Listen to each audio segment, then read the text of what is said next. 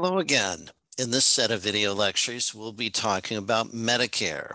Medicare is a very important topic, can be up to 45% of a hospital's revenue stream and upwards to 2/3 of revenue for a medical office. So really important to get our mind around everything involving Medicare.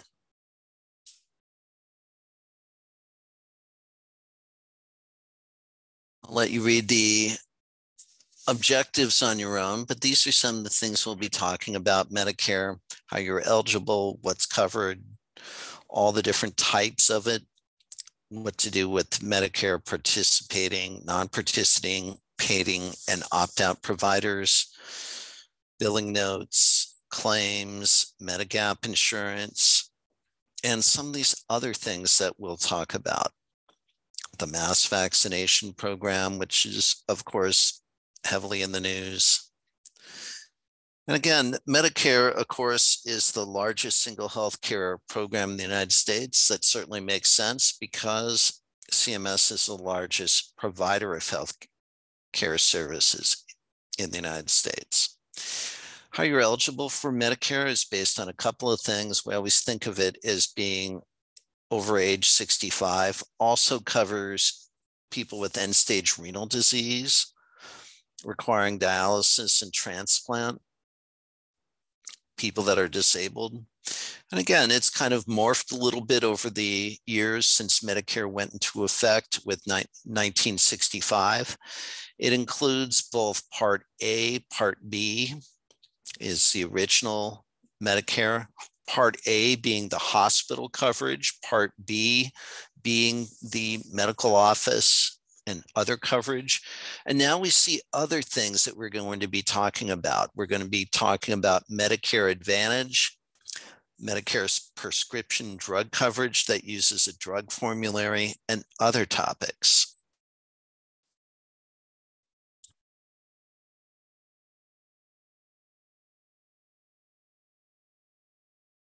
So rather than have you do the knowledge check, we'll just go over a couple of key points of it right here, things that you really need to know. And these include, what are all the different parts of Medicare? Part A is the entitlement. This is the hospital insurance. You need to work so many years, be over age 65, and it covers inpatient care, right? If you're admitted overnight to an acute care hospital, but it also covers skilled nursing facility, hospice, and home health. Two different kinds of claim forms. We always think of this UB04, which we do for the facility charges, if you will, and then the physician charges, if needed, would be on the 1500 form, which we're familiar with. Speaking of 1500 forms, we have Medicare Part B. These are the physician and other qualified healthcare practitioner services. This includes outpatient care, durable medical equipment, preventative services, or as people say, PrevMed. These all go on the 1500 form. Now we get into things that are a little bit more interesting. This is Medicare Part C, Medicare Advantage. We used to call this Medicare Risk or Kaiser Senior Advantage, Secure Horizons, all these other different types of things. And in this case, there are no claim forms. What happens is the insurance company gets a capitated payment based on the risk-adjusted value of the enrollee.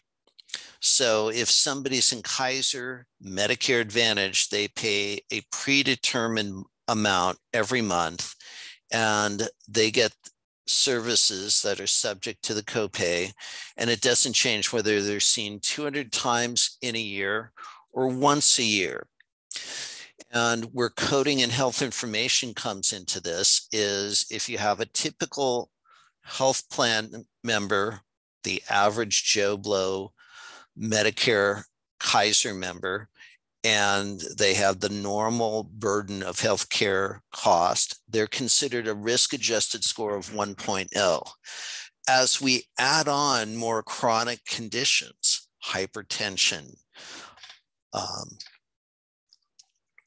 polyneuropathy, major depression, all these other different types of things. And those are documented, coded, and addressed. Then there's going to be more payment that comes into the insurance company. In an organization like Kaiser, that flows to the health plan and then gets distributed to the two other entities within Kaiser. And then in the other option, the medical office gets a bonus from the insurance company for hitting a certain amount of risk-adjusted scores. So it's kind of like an incentive program, if you will. Then finally, we have Medicare Part D, and these are prescription, brand, and generic coverage. So basically, this is a way of keeping your prescription drug coverage. And again, the patient picks up that type of coverage.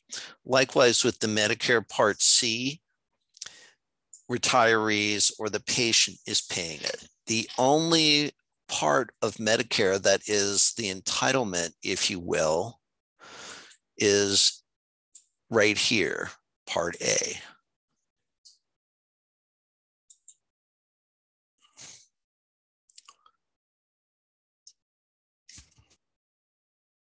One moment. There we go. I couldn't turn off my annotating. So again, as we talked about, you need to have worked at least 10 years in which you paid your Medicare payroll tax, and that's a line item typically on most people's paycheck.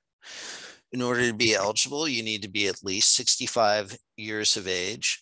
And people have that in their head that you have to be a US citizen. That's actually not correct. If you have a green card and are considered a permanent resident of the United States, you're also eligible for Medicare coverage. People get automatically enrolled if you're getting Social Security already, if you're getting a railroad pension, if you're just getting disability benefits, or if you have ALS, otherwise known as Lou Gehrig's disease. And again, everybody else you have to enroll. Part A and Part B become effective the month of your 65th birthday. An important thing to spell out to people, whether you are working or not, you need to apply unless you're in one of these carve-out groups, even if you're working. What happens if you don't do that? Well, as some people I know have found out, they may actually owe some money back. Reason being is that your health insurance is paying more of the burden and Medicare would be the primary. So important thing to keep in mind. Bottom line, please enroll in Medicare when you turn 65. And again, you get a Medicare card. If you have parents that are Medicare age, you've probably seen this.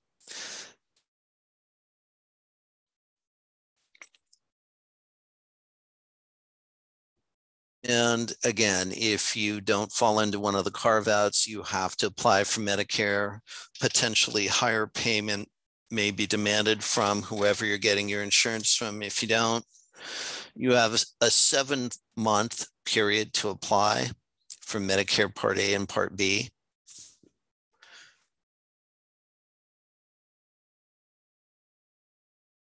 And we'll just cut to the answer for the activity check, Medicare eligibility. What happens if somebody is unable to enroll in Medicare eligibility? Well, during their initial enrollment period, you do have that 7-month window. So it's not like it has to happen on the day that you turn 65. You can also apply in the months leading up to that. And again, we talked about the Part A, Part B, Part C, Part D. There are additional Medicare supplemental plans, which we'll get into in our next set of lectures. And that's all I have for you. Come back and we'll talk more about Medicare, Medicare supplemental plans, and more.